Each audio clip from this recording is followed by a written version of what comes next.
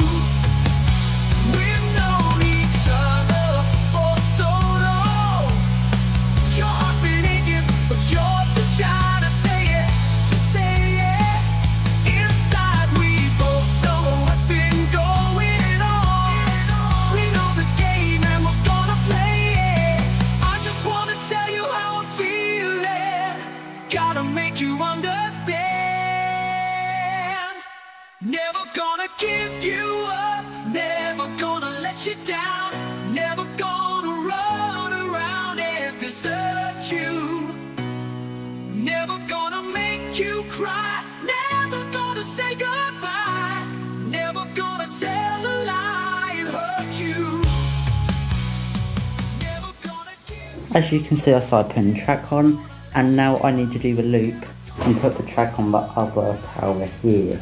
And it's really weird actually, because on average it takes me like 2 weeks to build a Knex coaster, but this has only taken me 2 days.